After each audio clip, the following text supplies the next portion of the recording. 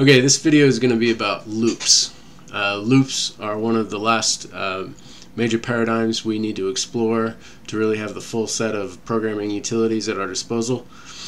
So I'm going to go ahead and create a file, call it loops1.js. We're going to run these JS files with Node. Okay, so I have an empty JavaScript file, and we're going to start with the while loop. Okay, so the keyword to start a while loop is while, and you use parentheses. Inside the parentheses goes a Boolean expression, and then you have a code block. It's similar to a function code block. Console.log loop. Okay, so the Boolean expression I'm going to try first is just true. So what happens in the while loop is every time before the loop code runs, this Boolean expression is checked. If it's true, the code runs again. If it's false, it skips to the end and keeps executing code after.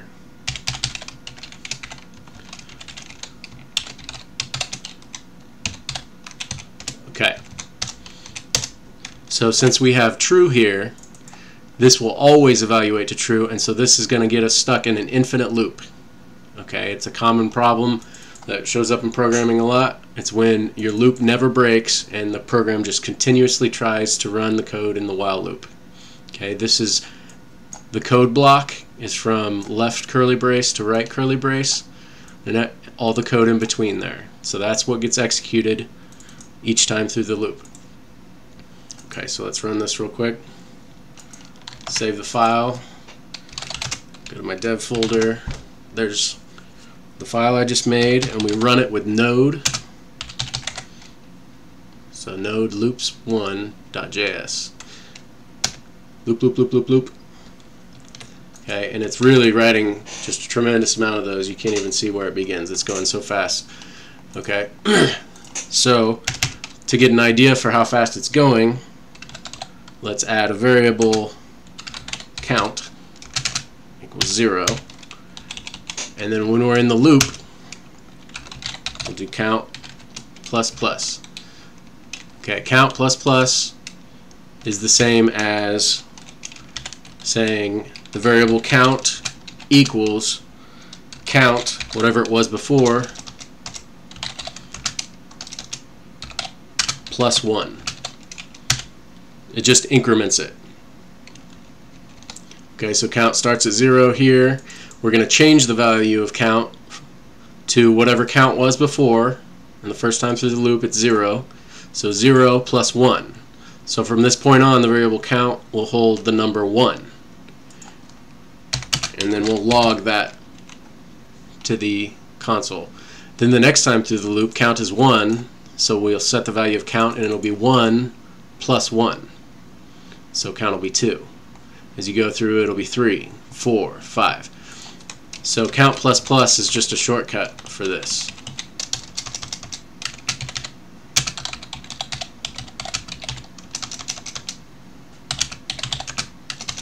Cannot type. There we go.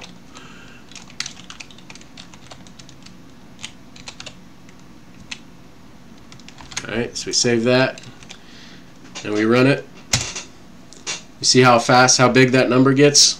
That's how fast the processor is able to process these instructions. That's how powerful the computers are.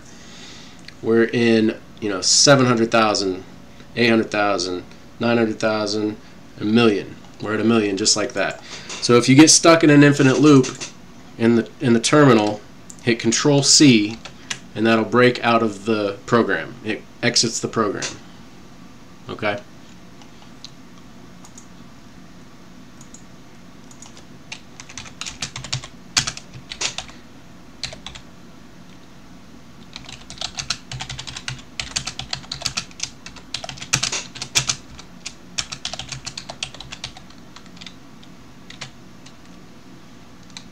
Okay. Now it's important that you try not to get in infinite loops because it will take up a whole lot of processing power. Okay, so try not to run infinite loops for too long. You can play around with it and see what happens. But so this code is bad code. You don't want your program to run in an infinite loop for the most part. Okay, so I'm going to comment that out. Now let's make a while loop that stops after, say, 400,000. So while count is less than 400,000. Now we're going to do the same thing. Console.log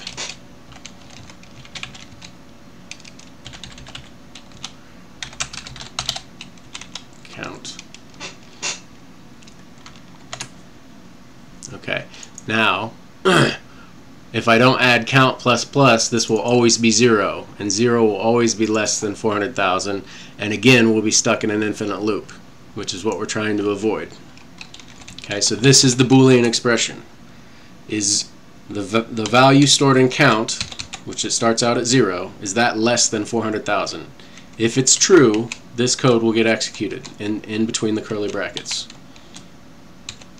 Okay. So in order to make sure that this stops at some point, I'm going to do count plus plus. Okay, I'll save it. Go over here, node loops1.js. Okay, there's 100,000, 200,000, 300,000, 400,000. Done. Okay, so notice before we never got to done because the loop was infinite. Now there's a definite breaking point. So when it gets done, at the very end, count is 300,000 or 399,999. Here we increment it to 400,000. This last console log logs out and says loop, and then the count is 400,000. Then it goes back to the top. JavaScript checks this Boolean expression again. Now count is 400,000. Is 400,000 less than 400,000? No, it's not. So this becomes false finally for the first time. Since this expression in the while loop becomes false, we break out of the loop and come down and start executing code again, one line at a time. Alright, and then we come across console.log done. Right there.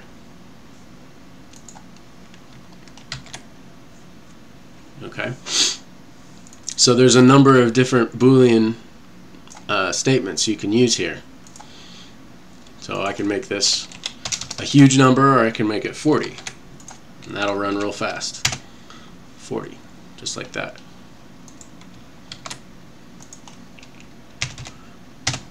Okay, so I can also use a while loop to iterate through a list of objects. So using arrays or strings. Let's do both. We'll have a string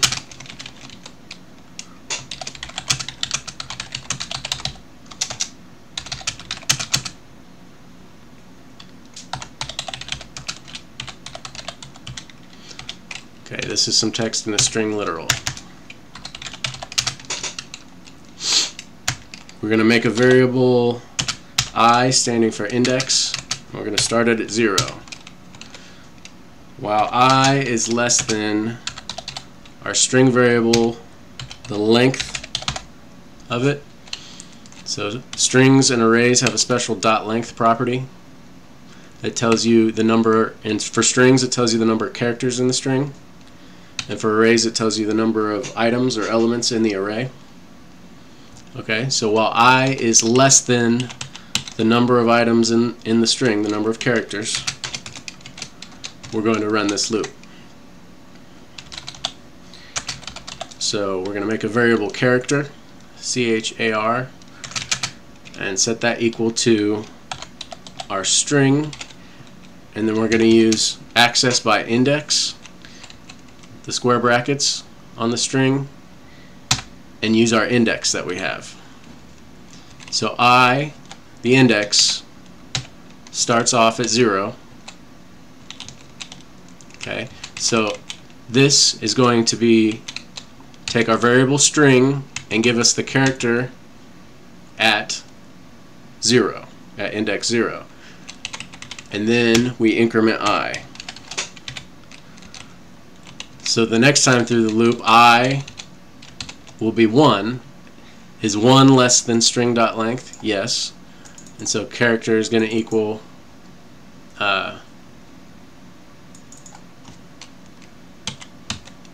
string of index. Take the character of str variable, the string stored in there, take the character at index 1, which is the second character.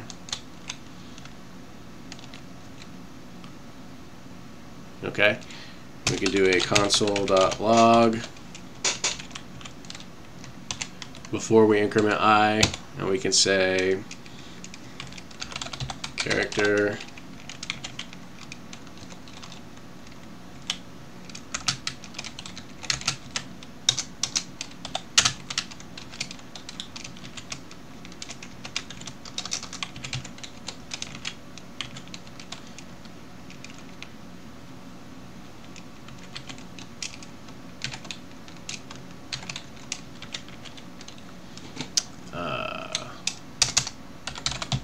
character. This is, I'm just putting a quotation mark here as part of the string.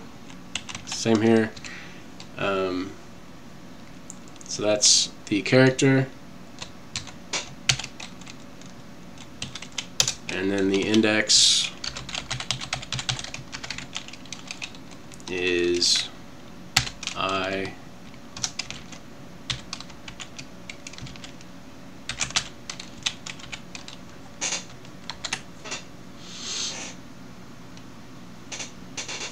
Okay. So if we run this, our first loop runs, goes to 40, and then we get to done.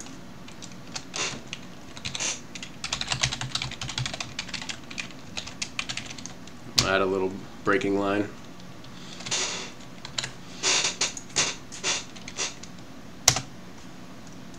Okay. So now this is our new while loop. So this is what's called iterating over the elements. A string has essentially an array of characters that make it up, and we're iterating, going one at a time over each one of those elements. Okay, so character is T at index 0.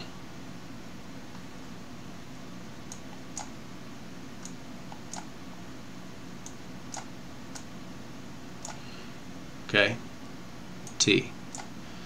H at index 1, I at index 2, S at index 3. So you see this is some text in a string, literal. Okay, and the period is included in the string. So there were 38 characters in the string because numbering starts at 0. So the first element, T, is index 0. The last element, the period, is at index 37, which means if you count 0, there's 38 elements, 38 characters in this string. Okay, so that's fine. Add a separator again, and we can do we'll make an array this time. Variable array equals Alice, Bob,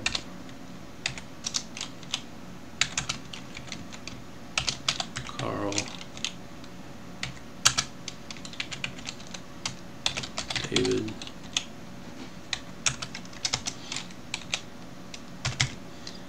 alright, and we'll say, we'll set our index equal to 0 again. Now I'm reusing the variable I here. Since it was already declared up here with the var keyword, JavaScript is already aware that it's a variable. So I do not use the var keyword again. That will be an error. Okay, so I'm just setting it back to 0 and starting over. I make a new while loop. While I is less than array dot length. So this array, the length of this array is 4. There's 4 elements. 1, 2, 3, 4. So while I is less than the array dot length, we're going to say name, create a variable name, is going to equal the element of the array at index I. Then we'll do console.log name console.log index I, and then we cannot forget to I++. That increments I. If we don't increment I, this will be an infinite loop.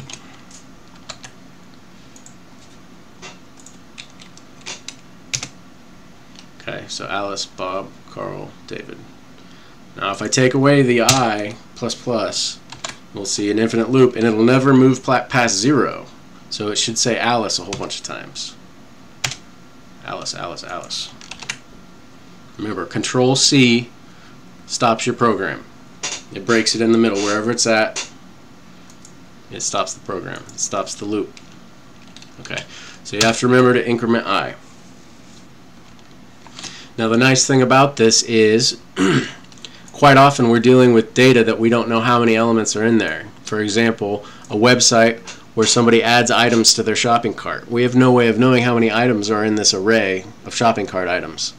So the loop structure is very nice because regardless of how many items are in this array, I can still iterate over all of them. I don't have to know the exact number of items. So if there's more names here,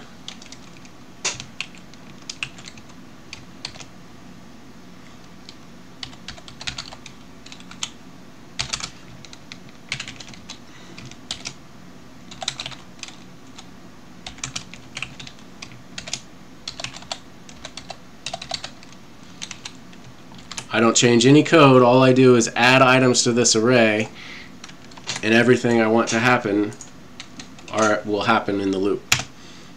Just automatically added all of these, which is nice. So once I have this code, this is code reuse. This code I need to run for every single one of these items rather than write it out 4, 5, 6, 7 times.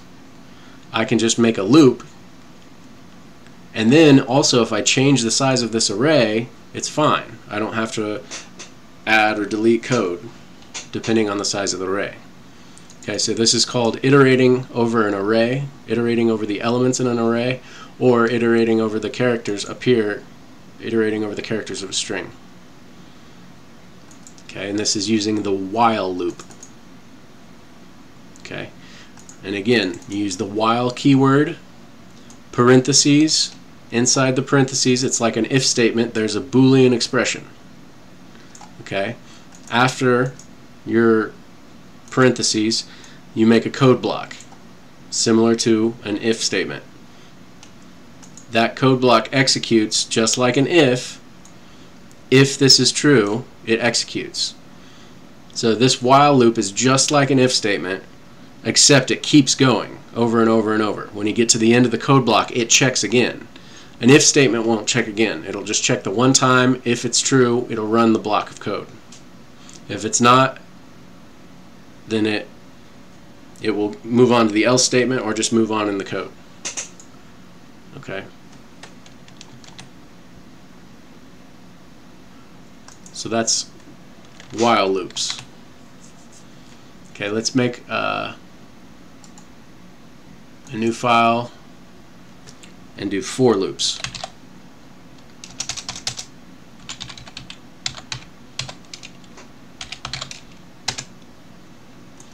Okay, a for loop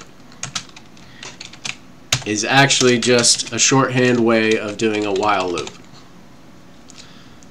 A for loop allows you to declare your index. Now notice the semicolon. There's three sections. The first is a variable declaration, some expression, some JavaScript expression. Normally you type in an index and set it to an initial value. So for variable I equals 0. Now this second part is the Boolean expression. While I is less than 100, we're going to do this block of code. But then we're going to add I++ here at the top instead of putting I++ at the bottom. Okay. So the for loop is basically a condensed version of the while loop, because generally when you do a loop you're going to need these steps. Not always, but generally you're going to need to initialize some variable for an index. You're going to give it a Boolean expression like you do in the while loop, and then at some point you're going to have to increment that variable. Okay, so here we have console.log index I. Okay, over here, let's clear our terminal with the clear command. We're going to type node loops2.js. Okay. So notice I starts at 0. 0 is less than 100. This is the Boolean expression in the middle. And notice each one of these in the for loop, there's 3 JavaScript expressions. This gets executed at the beginning. The middle one is the Boolean expression used to check to see whether we continue the loop. And the final JavaScript expression is done at the end of every loop, before the next Boolean expression is checked. Okay.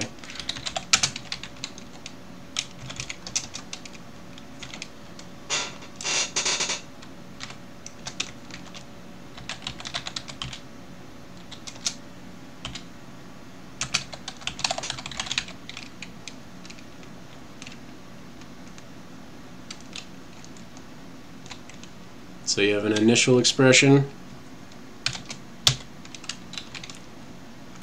a semicolon, the Boolean check, so that's a Boolean expression,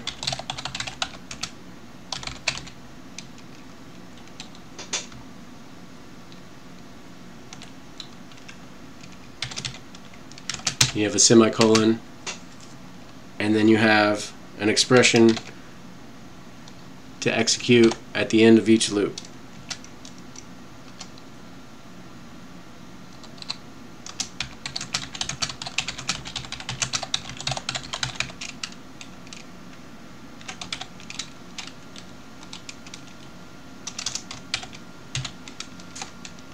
Okay.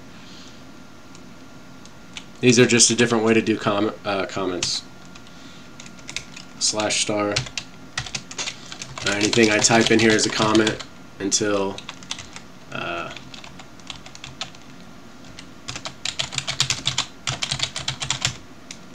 do //. Okay. So we'll put that at the top. This is just a code comment for you to remember what each section of the for loop does. There's 3 expressions in a for loop declaration.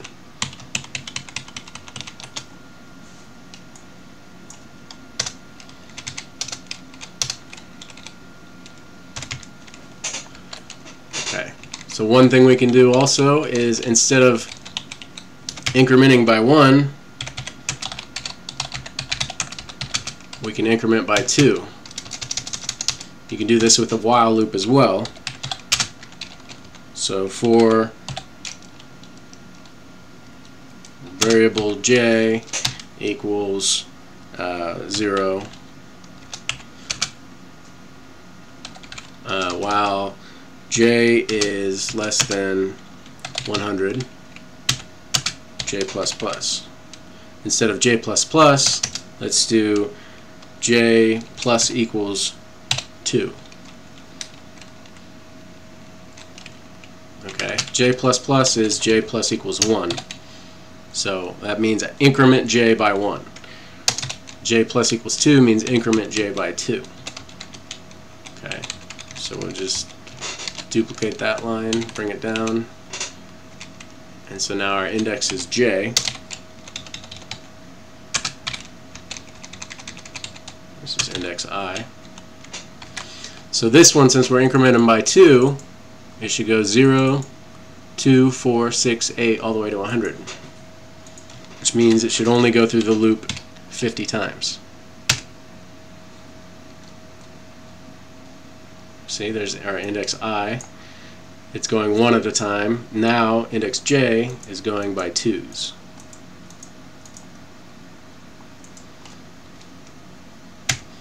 Okay, so if we have an array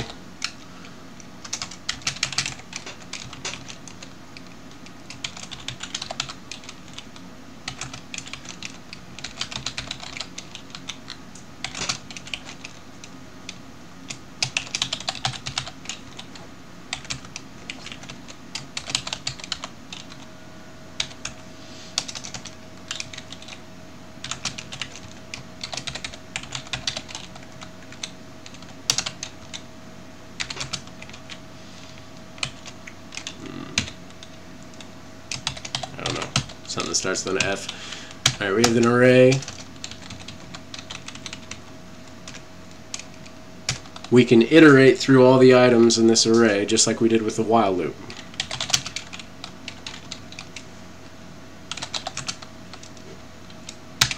We have an index. I'm just calling it k because we already used I and j from above. K equals 0, while k is less than array.length. So this is the Boolean check each time you go through the loop. And at the end of the loop we're going to increment k. K plus equals 1, or k plus plus, whichever you prefer. Console.log array item k. We're going to log k first, that's the index, and then array k.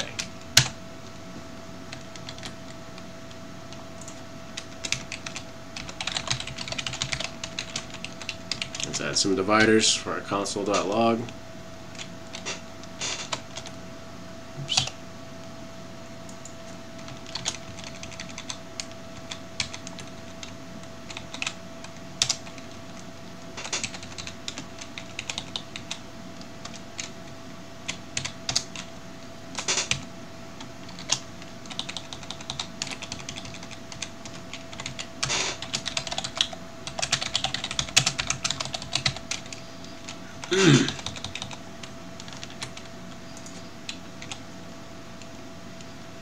Okay, so we'll run that at index k equals 0. We have the element apples in our array. At index k equals 1, we have bananas. K equals 2, carrots. K equals 3, dates, on down. Alright, but I can change this, and if I want to do every other, this will skip bananas. It's going to start at k equals 0, which is apples, and then it's going to go to carrots, and then eggplants. So we run this again. Apples, carrots, eggplants. So this last expression in the for loop, there's 3 expressions that go into a for loop declaration. The first one is an initialization. It happens once before any of the for loop gets executed. Okay. The second one is the Boolean check to see if we continue through the loop. So this is checked right away for the first run through of the loop, and if it's true, it executes the code. In each run through of the loop, it checks this again. The last block in the for loop, the last expression, is done at the end of each code block of the loop. So if the code block runs, then at the very end this will get executed. So we'll increment our k by 2. So let's keep it at 1 to start with, and we'll come down here and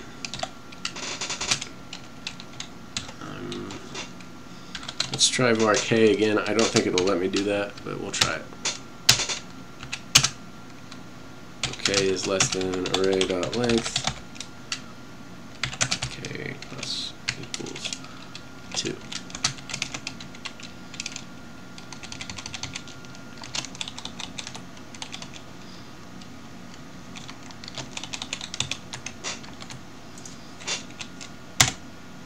Okay, let me reuse it.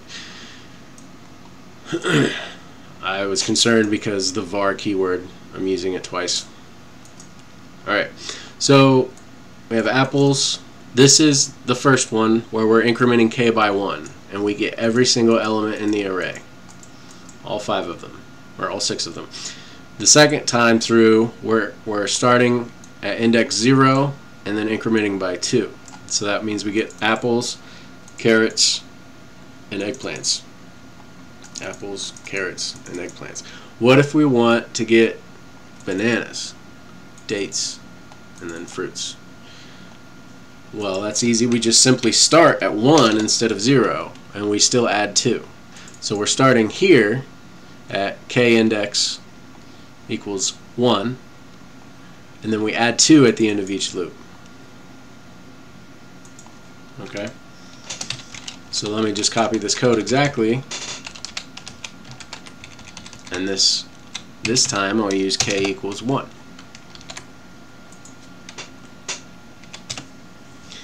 So here this is everything in our array. We're iterating over each item. Here we're iterating over the even items, and here we're iterating over the odd indexed items. Okay, and I can also go backwards through it if I want. Okay, so let me add some console.logs here.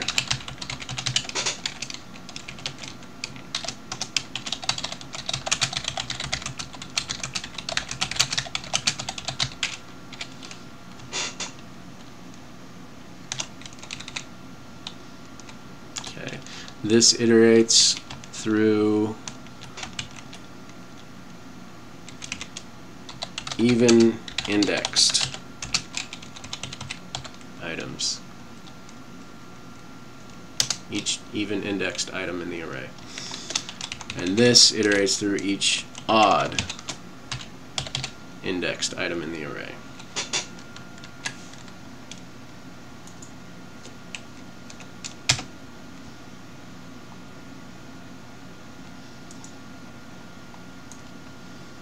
Let's copy this, Control C, Control V pastes.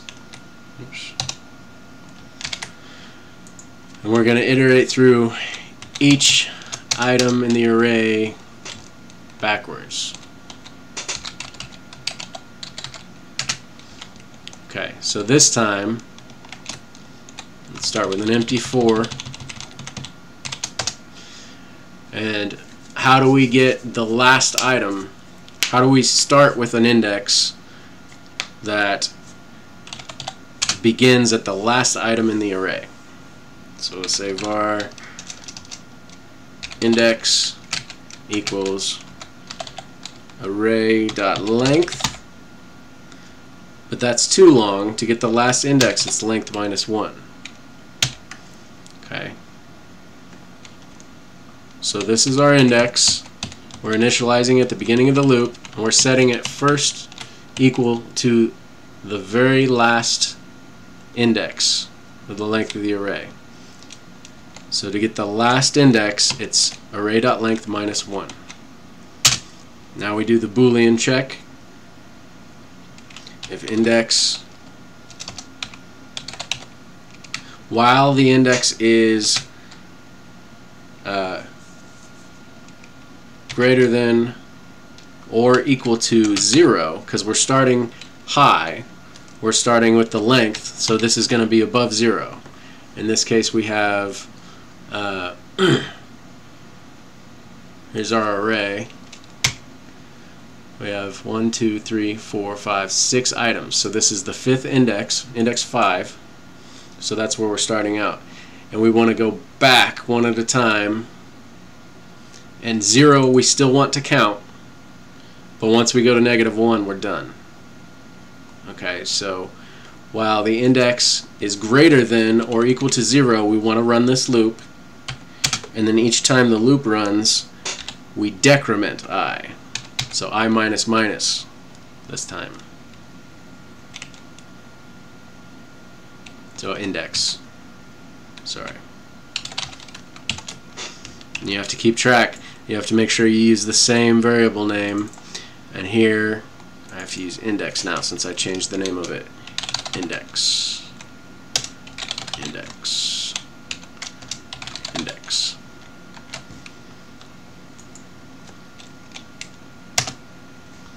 There. So we started at 5 fruits, 4 eggplants, dates, carrots, bananas, apples.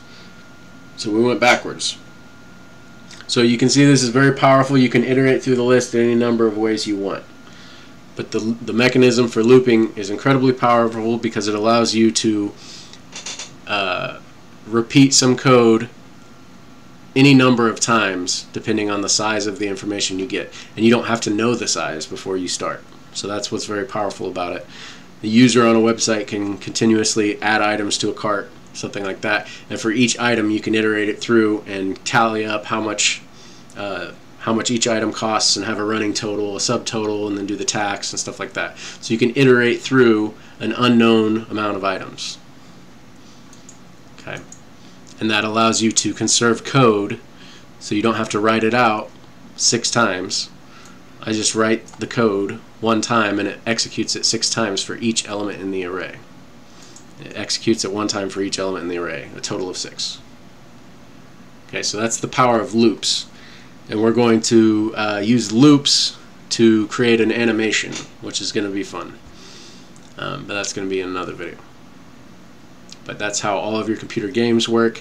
There's a run loop, and it calculates the position of all the objects, all the characters, whatever's in the game. It calculates the position and then renders how that should look, and then it runs through the loop and calculates the new position based on how much time has passed and the velocity of the objects, and then calculates where everything should be, and then it renders it on the screen so you can see it. And then it goes through the loop again, and it just keeps looping. Alright, so that's how animations work. And we'll go into that on one of these upcoming videos.